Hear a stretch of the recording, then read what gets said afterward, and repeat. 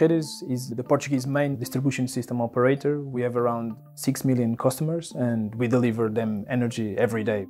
I'm Ruben Costa and I work at Redes in the innovation department. We have to make sure that the grid is running with safety and reliability, and vegetation close to the power lines might be a risk factor. We have to make sure that it doesn't put our grid and the environment around it in danger. So that's an important task that we face today at Redes. We saw an opportunity to install and to develop a model that could automatically, with a camera installed on that car, inspect the low voltage grid for low voltage vegetation anomalies. NTT DATA showed us a demo and showed us some work that they have already developed that gave us confidence in choosing NTT DATA. We were very excited to work on this project, mainly because it has to do with sustainability, which is a very huge goal for us here at NTT DATA. Hi, I'm José Varela. I work in AI, in computer vision here at NTT DATA Portugal. So I actually got a GoPro from a colleague and strapped it to the windshield of my car and drove around to collect the first images of the incoming traffic. So it was a really, what's not to love about it? It's just awesome. The technology and the real world application and being environmentally driven. Originally, the challenge was to have the trees and have a measurement of the distance between the electric pole and the tree. But especially because the trees, the leaves are moving.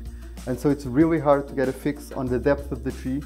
So we did a lot more research and we found out that we were not the only ones bumping into this and there wasn't really a solution to be had. But we would suggest something else. There's a simpler problem that we can actually help you guys implement, which is detect if there's a pole and a tree in the same location. We can get the videos and we can do a system that automatically does this. So instead of pointing the cameras sideways, we just point them forward in the car, and from that forward motion we can detect the trees and the poles. We ended up creating a series of heuristics, detecting trees, detecting electricity poles. So it was overall a hugely interesting and challenging problem that we really love to tackle. We really liked the solution. We liked the development of the solution. We believe that with the right evolution, one solution of this kind could be spread across the entire grid. Our goal is to develop and to have a solution that could be easily spread. That's one of the main reasons we choose this approach with NTT DATA, was to be low cost in the hardware phase so that we could spread it all across the grid and all across our fleet or our partners. I love all computer vision projects, but this has a really special place in my heart. It's very close to sustainability once again. We are actually working to make the world a better place, to make the power grid here in Portugal more reliable.